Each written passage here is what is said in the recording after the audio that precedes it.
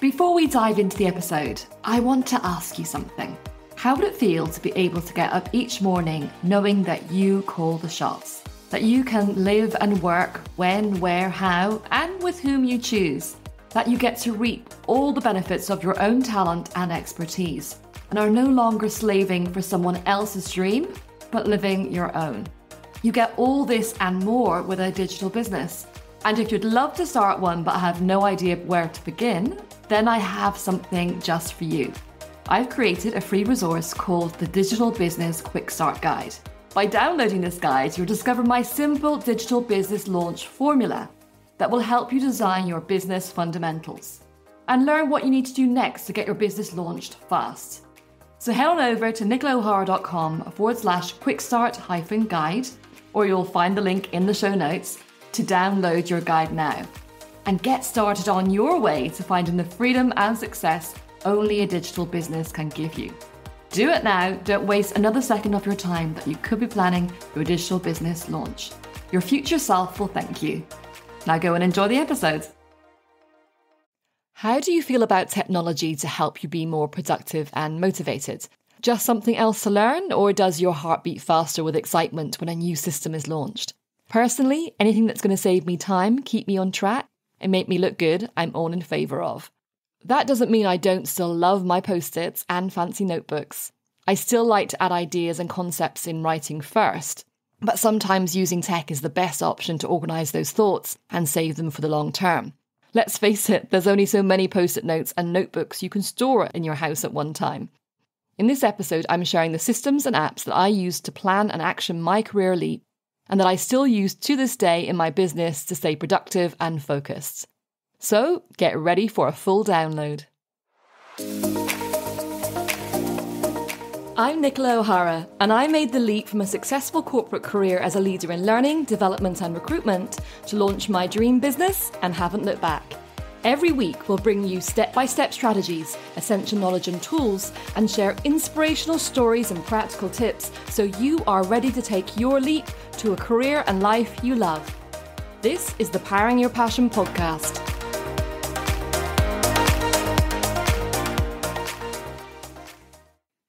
Like it or loathe it, technology is here to stay, and whether you're looking to start a new career path while remaining an employee or become self-employed in some form, you can't avoid the rise of the tech solutions that will help us work smarter and be more connected. With the working world set to become far more flexible in terms of where employees work, it's not just the self-employed who now need to understand multiple systems. As an employee, you have to work with whatever system your company has decided to adopt. However, in terms of your career leap project plan, you can choose the tools you want to use or not, and you alone are in charge of this particular project.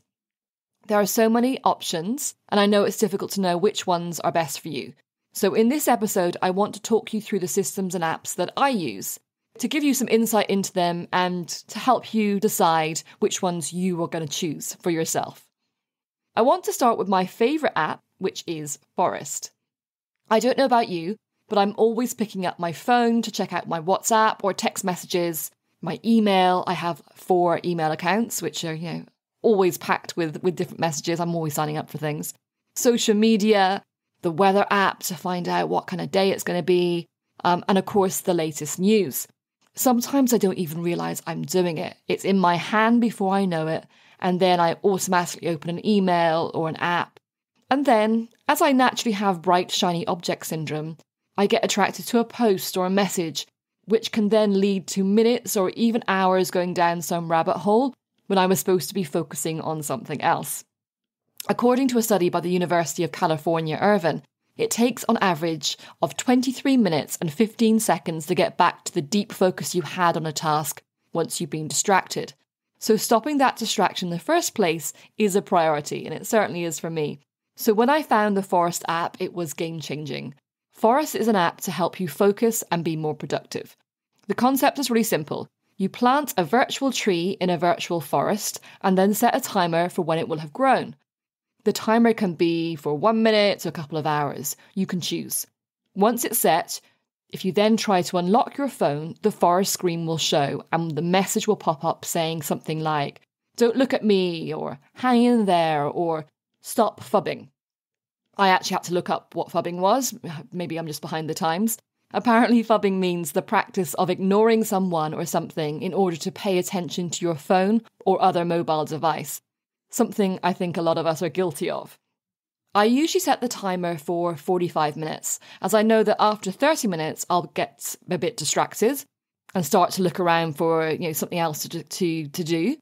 But then I'll only have 15 minutes to wait until I can look at whatever I have an urge to look at.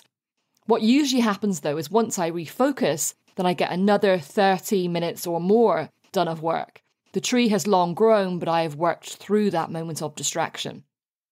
You can have a sound on to alert you with a chime when the tree has grown, but I prefer to keep the sound off so I don't get distracted and then just hear the chime and think, oh, I'm going to pick up my phone now. But that's totally a personal choice. You may think that, why should I care if a virtual tree dies? And, well, you don't really. But when you unconsciously pick up your phone and log in, and the screen with the tree pops up saying it will die if you continue, it reminds you that you really wanted to focus on something and why that's important to you. And that alone can break the automatic action your brain wanted you to make. Of course, if what you need to do is more important, you can kill the tree by tapping and give up. You actually kill 2 trees by doing that. But it does make you weigh up if whatever it is can wait a while for you to finish the thing you're doing. 9 times out of 10, I find I don't need to stop, and I often have just picked my phone up out of habit. There are other features, like for each tree you gain coins, and you can save up those coins to buy things to decorate your forest if that floats your boat. But there is one really cool thing you can do, and that's plant real trees. Forest partners with a real tree planting organisation, Trees for the Future, to plant real trees on Earth. You can use the virtual coins you've earned by planting trees in a forest to actually plant a real tree in a real forest. The forest team basically donates to their partner and creates planting orders. I used to use forest to help me focus in the hour and a half I had every morning to work on planning my career change and then build my business. And that was before I left to catch my train for my day job. I still use it now when I have some deep work to do and don't want to be distracted. So if you have very little extra time in your week to plan and action your career leap, this app can really help you focus on what's important when you do have some time. Okay, next what I want to talk about, mind mapping. Have you ever drawn mind maps when you were at school, university, or getting together ideas at work? Mind mapping is an effective way to take notes and to brainstorm topics or themes. So basically you write down a central theme in the middle of a page and think of any ideas related to that theme, and then add them as sub-themes around the central theme. You can put like circles or bubbles around them and then connect them to the central theme with a line. You then look at the sub-themes and anything else related to them you add around that sub-theme, and so on and so on. Basically, you create ideas by association. One word sparks more and more and more ideas until that particular thought is exhausted, and then you go on to the next idea. It's a visual representation of the whole topic. This is really useful to organise your thoughts and to structure them before creating your strategy and planning activities. MindMeister is a system and app that allows you to create mind maps online. As I said before, I love post-its when I'm brainstorming new ideas, but I then use MindMeister to organise my thoughts. I added all my options for changing my career. into MindMeister, and what I loved about this is that you can move ideas around, connect different themes and ideas in different ways, which really helped me to make my decision. Then once I had my career change idea decided that I was going to start my business, I use it to create a full map of all the things I needed to do to set up my business before I left my corporate job. More recently, I have used it for my high-level strategy in terms of where I want to take my business over the next 5 years. I think you can use other functions to plan and manage tasks in MindMeister, but I prefer to use other systems for that, but you can check it out. Asana is the project management system that I use and that I recommend to others to use, and it's what I use for planning my full Career Leap project from start to finish. It has the ability to create your strategy, plans and tasks down to a granular level. Now, I'm not naturally good at details, and this really forces me to record everything I need to do and create deadlines to make sure they happen. And this is going to make me sound like such a geek, but there is something so satisfying when you have planned out projects. Knowing that you have everything mapped out and timed, you feel like you're halfway there. Asana is a really fantastic system to assist you in that.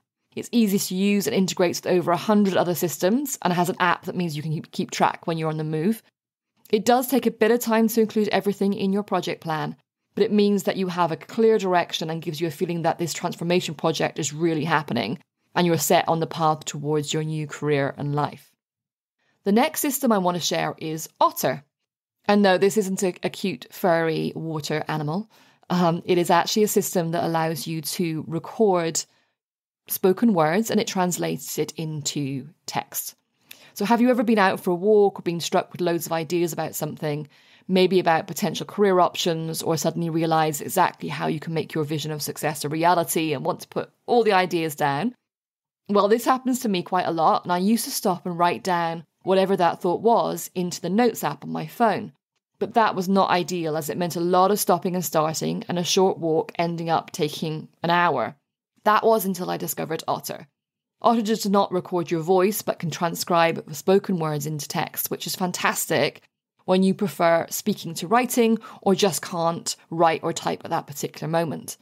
I speak right into the app and it creates a written translation, and then I copy it and save it in my files. It's also great if you're on a course or attending a conference and want to take some sound bites of particularly interesting messages. The app has a free version currently, but you can upgrade to Otter Pro to get more features like being able to import video and audio files for transcription. So just go to your app store if you want to give it a try. The next system I love is Google Drive. Google Drive is an information organisation system. It's where you can store your word processing documents and spreadsheets. You may have heard of Google Docs and Google Sheets, and maybe even Google Forms. They work with Google Drive and are stored there. There are many great features in Google Drive, but my favourite is that it allows you to work on documents in real time, which means you can create documents quickly and change the content without having to constantly save it. And you can collaborate with others by giving them access to specific files and share documents and files with ease. It has fantastic connectivity with other systems. And particularly now, when in my business I use many other systems, this is really crucial. Now, I was really resistant at first. After many years working in offices in London where Microsoft Office reigns supreme, and with the introduction of Microsoft 365 and Teams, etc., it was a no-brainer for me to use it when I was planning my career leap. Why not? I was pretty good at it, and it was where I was most comfortable, and I was using it every day in my corporate job. Even when my friends who use Google Drive in their corporate jobs raved about it, and business owners in my network swore by it, I was still hesitant. I was so indoctrined into Microsoft Office. And despite the fact I have an iMac, and the Office version I've made is for Mac and doesn't really work as well as it does in if you have it on a PC, I was still determined to stick with MS Office. That was until I lost a whole freelance article I'd written in Word. I'd been so inspired and in flow when writing that I forgot to save it. And then I had an electricity glitch and it went off, and when it came back on again, my document was just gone. Totally my fault, of course, as I didn't save it, but it had happened so many times before my corporate job where I've forgotten to save something and it got lost. And it's meant many hours where I had to recreate from scratch, which usually ended up with some late nights. I really wanted to look at some other option. And I was reminded by a friend that Google Documents automatically saves every few seconds into the cloud. So if your computer dies or something else happens, everything is safe. So I decided to give Google Drive a try just for that reason. And after a bit of getting used to it, I've not looked back. I saved all the documents I needed for my Career Leap project in Google Drive and found it saved me a whole lot of time and saved me stress. Admittedly, you don't have quite the advanced functionality of Word or Excel. Personally, I did not use most of the advanced functions anyway, and I just really need the mainstream features, and Google Docs and Sheets are fine for that. I do use Keynote for Mac for presentations, so don't need to use Google Slides, which are inferior to PowerPoint, so I wouldn't use Google Slides as a replacement for PowerPoint. For me, I want speed, accessibility and flexibility, which is what Google Drive provides. The last one I want to tell you about is a little bit more fun, but also can be quite powerful. I have a clear vision of what I want for my lifestyle to be and what I want to achieve with my business, but sometimes I need to give myself a reminder of all that I'm working for and to see what I've already achieved. iWish is an app that works as a digital vision board, A vision board is a board which holds a collage of words and pictures that represent your goals and dreams. In the iWish app, you can add your goals and associated pictures. They can be goals from all parts of your life, so like career, family, relationships, wellness, travel, or learning, to name but a few. So whenever I have a tough day or want to inspire myself, I can log into the app and get a visual hit of what life's all about. So give it a try with your vision.